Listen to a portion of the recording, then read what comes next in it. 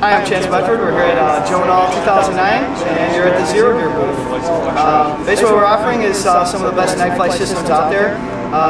We sell our custom tape that we actually developed ourselves based on some of the products that are out there, but this is, you'll find this is a lot more flexible. You can bend it in half, twist it as much as you want without damaging the tape. We're also changed the way it's made quite a bit. A lot of improvements have been gone into this tape to make it a lot more reliable for knife flying. We're also just releasing our new waterproof strips, and these are marketed in our seaplane and truck kits. What they are is the same great technology, the super flexibility of our existing tape, but they're clear, they're sealed in this clear silicone. And that makes it waterproof, mud-proof, much more durable, but with a small weight sacrifice. So basically, if you fly, you're using this tape, and seaplane guys and truck guys are well suited with this.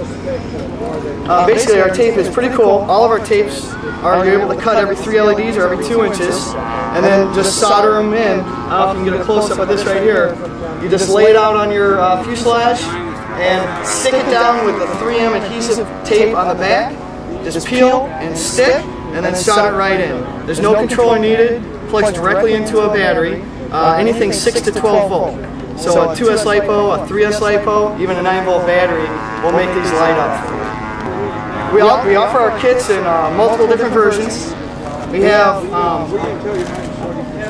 airplane kits for Jonal, so that's our big seller here is our airplane kits. We also have the helicopter kits, and we also offer our new truck kits. The truck kits also come very complete. How much current do these draw? Can you plug them to like just your regular receiver battery, or are you going to want to have a separate battery to drive the LEDs? The current draw is actually very low. So like this helicopter right here has 5 feet of LEDs on it. At 12 volt this draws 0.3 amp. At 6 volt it only draws 0.03 amp. So the current draw is very low.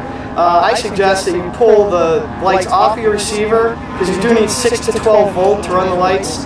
I would not run them on your receiver, but you can tap into your flight pack or even use a small 2S or 3S 350 LiPo that, $10 to $15 you get those LiPos and get your lights separated off like that. Okay. And if somebody wants more information about your product, where can they find it? Information is available 24 hours a day at www.xerogear.com.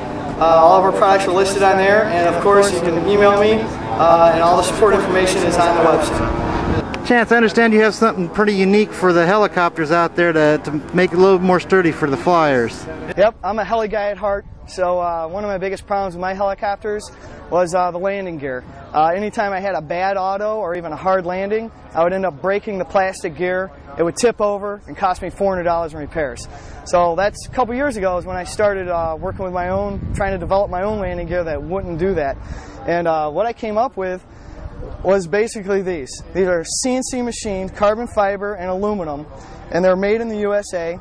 Very high quality product. There's a lot of really cool features about these. The most important being, it's a shock absorber for your helicopter. So when these land, these actually flex out and bounce right back up, and they don't break. So they don't allow your helicopter to tip over at all. You can also adjust the rake. If you look on the back, I have adjustment holes for the skids. And the skids, you can actually change the rake of the helicopter. So basically, as I sit here, the helicopter tail would be up out of the grass, keeping the tail out of the grass, and also for those hard landings, it gives you a couple more inches of clearance. They're also adjustable, so they fit any 90 or 50 size helicopter. So these mounting brackets can go in or out, and they adjust for the frames as well.